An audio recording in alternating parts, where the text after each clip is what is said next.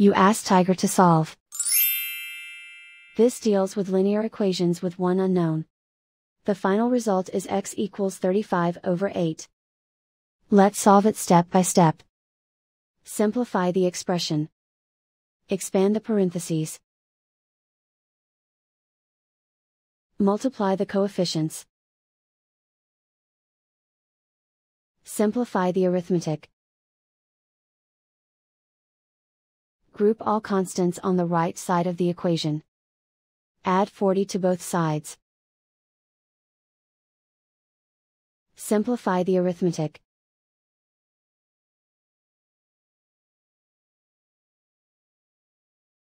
Isolate the x. Divide both sides by 32. Simplify the fraction. Find the greatest common factor of the numerator and denominator. Factor out and cancel the greatest common factor.